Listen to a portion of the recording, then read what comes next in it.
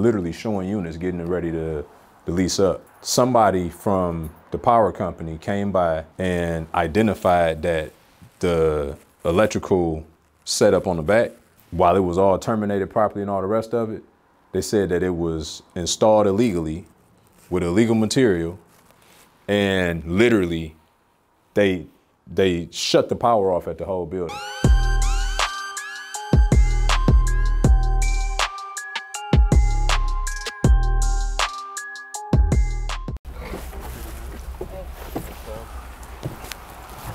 So do you have multiple property management companies? Because I know you I got remote. I got one. So this company manages probably around 1,000 units. I probably got, so in the Detroit market, they probably got 350 units, and I got half of that. Okay. Yeah. Yeah. So it's one company, but they got a lot of bandwidth, like several maintenance teams, contract. Properties here? Or I'm only holding properties here. Okay. Yeah. So my whole portfolio that I hold is here. Another market I'm looking at going into as far as holding. And I'm gonna milk this cow dry. Like, I ain't moving just because I can, right? It'll be time to when I'm ready to. So like some of these had funky layouts to where the kitchen was shoehorned up in a recess like this. So we just kept the same footprint and went back through and kept everything where it was at because it was just easier. Some of this stuff, like, you know, these old plaster walls, you start moving all of that around and you got to get a structural engineer in there. So a lot of the time it's better to just leave the original footprint and just make it more aesthetically appealing, you know? Were the cabinets already in here? Did you guys put these in? So the top cabinets were already there. Yeah, the lowers we put in. So these are called shaker style cabinets. This is what y'all gonna be using in most of your rentals and flips. So I think in this particular case, we bought raw wood, and then we painted everything the same color. Then we added door knobs to make it a little more appealing. You know. That was Nene, great. B, we gotta put, I'm like, Lania. Then we, the little rust finishing too. Just give it a little more appeal to it. I like that. So, the little things.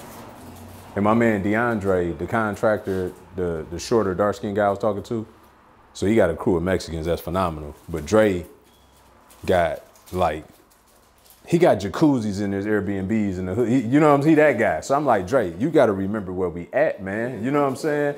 B, I got a good deal on the material. Leave me alone. I'm like, okay, all right. I'm like, you do know we put that material in flips, right? He like, B, just leave me alone, man. Our people going to be good. All right, Dre. But it's good to have people that care like that, though, because other contractors will literally just go and find a clearance rack and they'll put some stuff together like, bro, what made you do that, though? You thought pink was in this season? Oh, well, you know, they had you just tried to kill my budget, you know what I'm saying? And so, you know, just got to be conscious of who you're working with. Some people, you got to be very specific. These are the choices that we're going with. Other ones, like my man Dre, I trust him enough to know that he gonna get the right stuff. He just also gonna use the entire budget that he got because he gonna get the nicest stuff, you know what I'm saying? But I can at least appreciate that as opposed to somebody that's gonna try to skimp me and come in and put all this stuff together that don't make no sense. Exactly. So I would say initially, keep tight reins on them, tell them exactly what you want, and then once you grow more comfortable, you can get them more freedom to choose.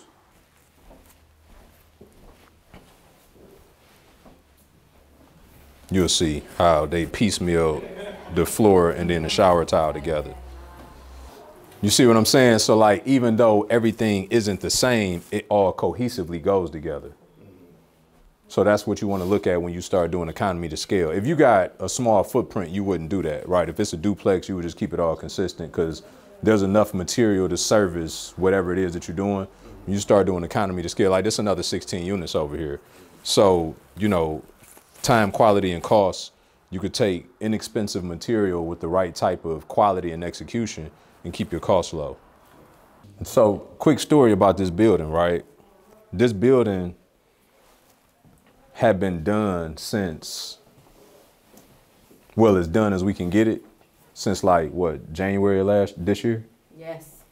right? So we bought it in, when did I buy this thing? I think as soon as I got back from Greece.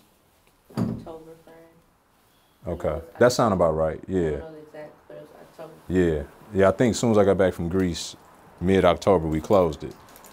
We finished the rehab by December, January, right? We were getting ready, we were literally showing units, getting it ready to lease up.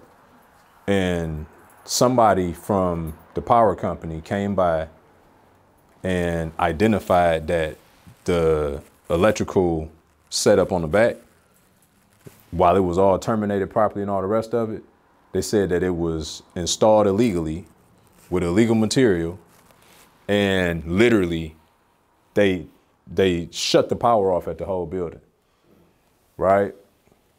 So not only did it cost us $40,000, $50,000 to redo everything the way that they wanted us to do it, they also kept the power off for, what, 8 months? It's just got it turned back on. Right? So literally, we done had a building that was ready to go that's been sitting for 7, 8 months before we could start renting it out. We just got our first tenant.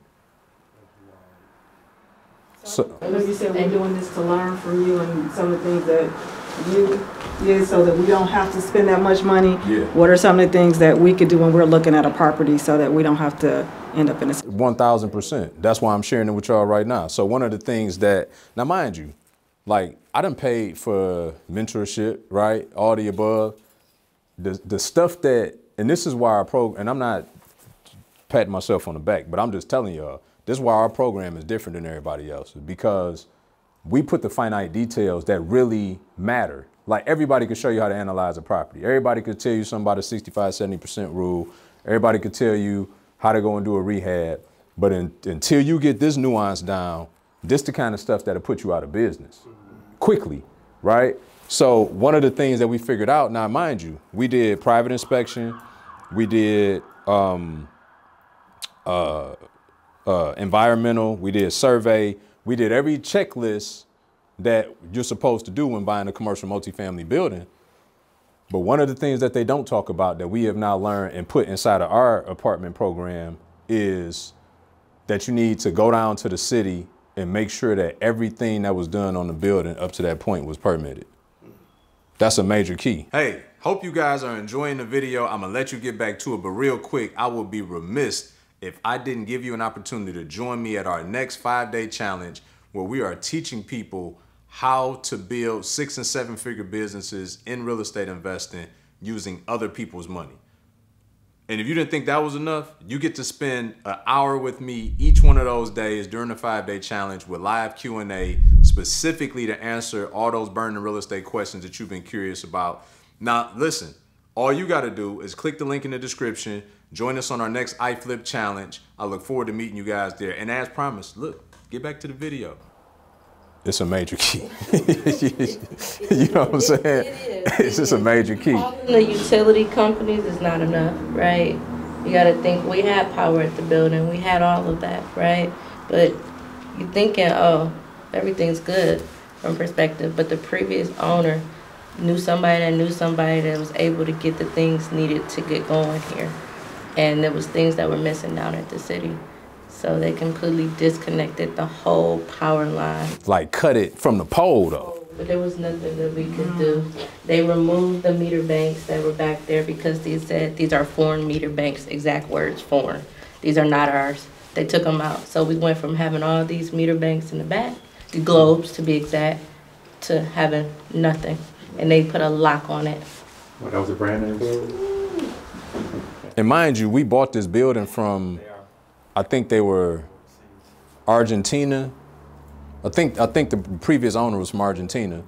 And then the one that we bought across the street, they were from France or Belgium. It's a lot of international investors that have been investing here for 7, 8 years. Like they've been hip. We had Shanghai investors we was selling turnkey properties to 8 years ago. So they get on and they scour the internet. They buy these deals remotely cheap enough, and then they just hold them until somebody like me come by and that want to actually do the work. So what happened was the previous owner was doing work in here and they ran out of money. So they had to sell it. That's why we came in and bought it. So we got through the rehab quick. You know what I mean? We bought it in October, got straight to work. And like I said, we were done by December. We were literally showing units in January when they cut the power off. But because they cut the power off, then we had another issue because we knew that 6 of the units had something wrong with the SCR cable. That's like the main service cable. And so we couldn't troubleshoot the units because they cut the power off. So literally, like in the back of the building, there's the 4 back units, there's big trenches cut in the walls where we had to go and re-terminate all the main service coming in. But at the very same time, we now got our electrician finally to a point where he can go over there and finish those repairs. So it just caused a bottleneck for everything, you know what I mean? From one simple piece that just wasn't on the checklist, right? So, I mean, it's a painful thing to accept, but I just understand I'm the first one to go through the door when it's a fire. That's been my role, you know what I'm saying? That is just what it is. And so I'm grateful for it because others don't have to endure it, you know, but this was a painful one for us. Like, me and Nene had some very uncomfortable conversations, you know, poor Nene. But I couldn't understand. I'm like, what they taught, the power was on. Like, I don't understand how y'all gonna cut it off. Y'all cut it on. They saw it different, so. That's good information though, because it's something that I wouldn't think about as going in as someone who has held the property. I'm buying it from them. They're foreign or from another land, and they come in. So if they don't check the code, they may come in and start doing some work based on their code. That's right. Globe Electric. That's right. I mean. That's right. I've never would have thought about that. I had bought. You threw the name out there. Yeah. I'm familiar with some of their things. For sure. Overseas. For sure. For sure. And you know, I mean, mind you, up to this point, I had bought 100 units already and ain't never ran into the problem. And so this was a new one for us. But we ain't gonna make that mistake again. I promise you that. So, and then it's like, what do? You know what I mean? Like we literally ran it all the way up. We got to the point we was talking to like the director of the power company or something. And y'all laughing, man. I'm telling you, it's been a thing. Like your man been going through it. With the city inspector, talked to 3 of them, different ones, had their personal contact information. I think the great thing about it is you know, letting them know that you're trying to resolve the problem. You know, we have a solution. We just here to help, you know, improve the city, get better units for better housing for the people in the city. And that really helped ultimately at the end of the day. Our biggest holdup was the utility company. It was not the city. The city actually, once we got everything, it was good. It was DTE. Yeah. And it's because they got a monopoly in the city now. It used to be back when I was younger, they had consumers and DTE in the city of Detroit. Now it's just DTE. So they know it's a monopoly. They, you know, they got it on lock. They don't have to move and do nothing. It took for us to get that high up into the food chain and tell them what our mission is and what we're doing around the city to where finally we got some movement. But we literally had 2 or 3 different organizations that had 6, 7 people at a time that wanted to move in here, and we had no power. And they cut the gas. They did cut the gas. And then they couldn't cut the gas back on until the power was back on. Let's go talk about something else, man. Let's go talk about something else. The good news is when I underwrite deals, and that's why I'm so anal about it, I always account for what ifs, not to this degree necessarily, but it was so much spread on the deal that this thing's still gonna rain money, you know what I'm saying? But the process of getting here was just totally out of our control.